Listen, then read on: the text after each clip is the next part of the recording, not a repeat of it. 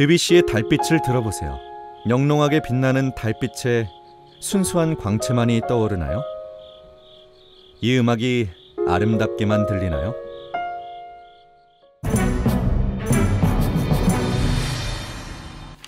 드뷔시는 프랑스 작곡가죠. 19세기에서 20세기로 넘어가는 세기 전환기에 활동했고요. 이 시기 프랑스는 문화예술의 꽃이 활짝 핀 시기였어요. 아름다운 시기라는 뜻을 가진 벨 에포크라고 이름을 따로 붙일 만큼 말이죠. 그 정도는 나도 안다고. 그때는 프랑스뿐 아니라 우리 독일어권 지역 포함 온 유럽이 마찬가지였어. 가스등이 전기등으로 바뀌었지, 전화기 발명됐지, 자동차에 비행기까지. 과학기술이 끝을 모르고 발전한 데다 사업으로 돈을 번 중산층들이 갑자기 폭증하면서 물질 만능주의까지 생긴 시기가 그때잖아.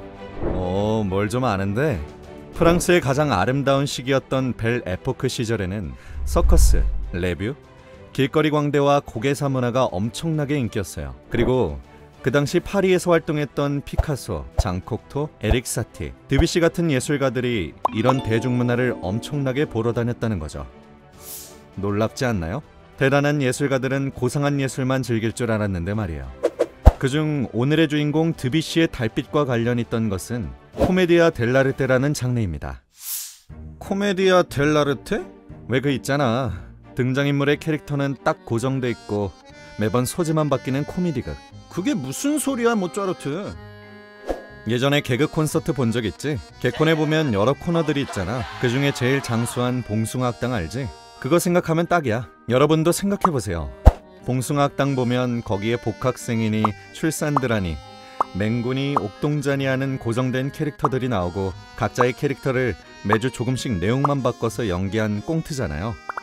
코메디아 델라르테는 마치 그런 꽁트처럼 가면을 쓴 배우들이 나와서 몇 가지 고정된 캐릭터를 즉흥적으로 연기하는 희극의 일종이에요. 그게 드뷔시의 달빛이랑 관련 있다는 거야? 물론이지. 그 달빛이 바로 코메디아 델라르테에 나오는 캐릭터 중 하나와 관련되니까. 바로 피에로라는 캐릭터 말이지. 피에로라면 잘 알지.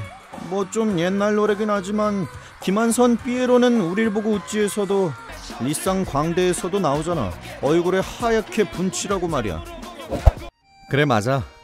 그 피에로가 바로 코메디아 델라르테의 캐릭터 중 하나라는 거예요, 여러분. 코메디아 델라르테는 기본적으로 이탈리아의 코미디극이었는데 이게 프랑스 파리에서도 크게 유행했었거든요. 피에로가 코메디아 델라르테 캐릭터라는 건 그렇다고 하더라도 드뷔시의 달빛이 어째서 피에로니 코메디아 델라르테니 그것들과 관련이 있는 거지? 그건 드뷔시의 달빛이 수록된 작품의 제목이 베르가마스크 모음곡인 것을 생각해보면 알 수 있지. 베르가마스크라는 제목은 코메디아 델라르테의 본고장인 이탈리아의 베르가모 지역 이름에서 따온 거니까. 여러분도 한 번쯤은 들어봤을 김한선과 리쌍의 노래 가사에서도 알 수 있겠지만 피에로는 슬픈 광대예요. 사람들에게 웃음과 기쁨을 위해 자기 감정을 감추지만 피에로는 자기 슬픔을, 우울감을 간직한 인물이란 얘기예요. 아휴, 짠해. 그런데 말이에요, 이 피에로와 연결되는 이미지가 바로 달이라는 거예요. 잠깐 상상해보자고요. 코메디아 델라르테에서 가면을 쓰고 나오는 다른 캐릭터들이랑 다르게 얼굴에 하얗게 분칠을 하고 등장하는 피에로의 모습. 그 창백한 얼굴을요, 고독함, 슬픔, 우울함, 권태감, 이런 성격을 가진 피에로는 눈부신 빛을 발산하는 태양과는 달리 신비롭고 수수께끼 같은 달빛과 어울려요.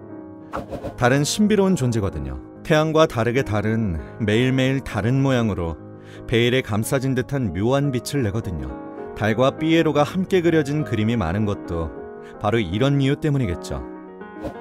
피에로와 달에 관련된 음악을 작곡한 게 드뷔시만은 아니에요. 드뷔시와 비슷한 시기에 독일에서 활동했던 쇤베르크를 생각해보자고요.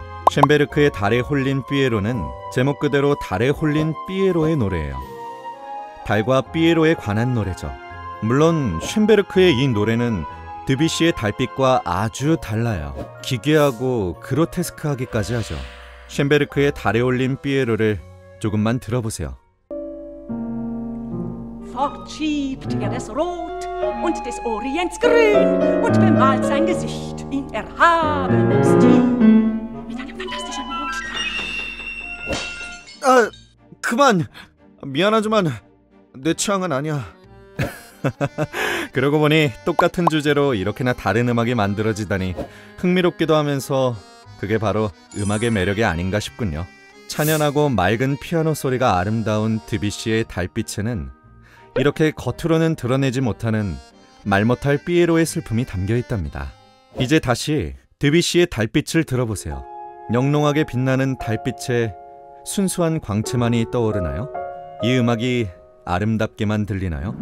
늘 웃고 있는 피에로의 내면 깊숙이 담겨있는 달빛에 비친 피에로의 나른하고 고단한 슬픔이 막 밀려오진 않나요?